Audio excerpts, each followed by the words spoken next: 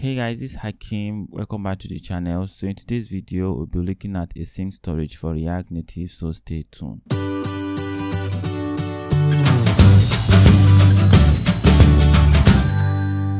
So what's Async Storage? Async Storage is a library that allows us to persist data in our user device. So if you have some data that you want to save in the user device, Async Storage is a library to go with. So to get started, over here I have a React Native app with an input with a button of save name and a button of delete name. So the end goal of this video is to be able to input a name, save the name, and also delete the name. And note, you want to be able to retrieve the name from the user's device. So to get started with Async Storage, we are going to visit the website. So this page over here, and the first thing we are going to install the package.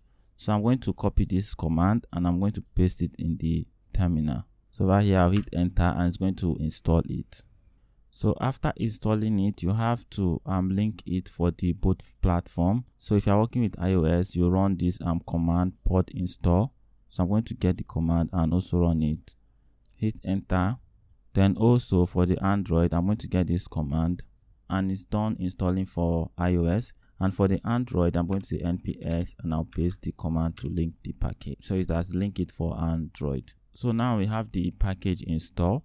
Get started, we are going to import the package, and to import the package I'm going to go to this usage, then I'll copy this and I'm going to paste it over here.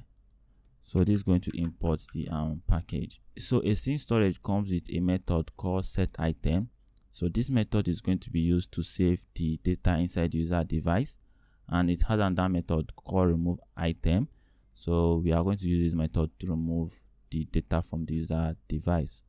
So firstly, as you can see, if I type my name, it's actually going to show up over here. That is because I'm getting the text from the user input. I'm saving it in a state over here, and also I'm rendering the text over here. So now if I load the app, we are going to lose this name because we've not saved the name inside the user device. So to get started, I'm going to create a function called save name. So this function is going to be responsible for saving the username. So I'll say const save name.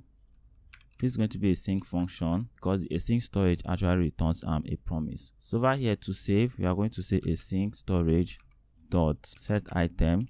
So we are going to wrap it inside a try and catch. So say try catch. And in case of error, I'm just going to console log it. So for the set items, it takes in two parameters, the key. So this key is sort like a name you give to it, which is going to make use to retrieve the data later on. And for the other parameter is just the data you want to pass. So for the other parameter, which is actually the data, you must have to pass in a string. So if you have some data types such as array or object, you have to use a method called json.stringify to stringify it. Then later on, once you need the data back to the original type, you just use this one dot pass to pass it back to the original data type. So over here, I'm just going to give it a key of app data. I'll say app data. Then for the value, I'm just going to pass in the text we get from the user input. Then over here, I'm going to get this save name method and I'm going to hook it up to this save name button. Now, if I type in a name, so let me type in my name and hit save. So this has saved it to the user device right now.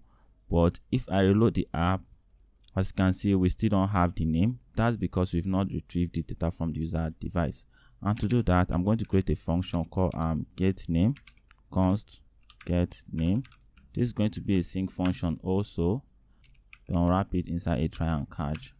And over here, we will say async storage dot get item. So to get the item, we have to pass in the key we use in setting the item, which is this app data. So I'm going to pass in the key, and over here I'm just going to call it name, and we're going to await this data.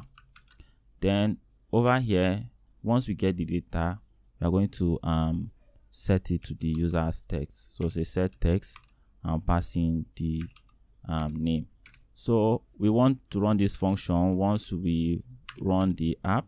So we are going to make use of use effect. Say use effect. I want it to run once. Then over here we are going to call the function getName. So hit save. As you can see, we've run the function and also we've gotten the name Hakim. So now we want to be able to delete the name. So I want to be able to get rid of the name from the user device. Also, I'm going to create a function called delete name. So we don't care if this is going to be a sync function because we are not going to await for it to delete. We're just going to delete it. And to delete it, we'll say async storage dot remove item. I'm passing the key, which is app data. So now I'm going to get the function and I'm going to hook it up to this delete button. And after we delete it, we want to clear the text state. So right here we'll say set text and give it an empty string. So now if I click on this, it's going to delete the name, as you can see.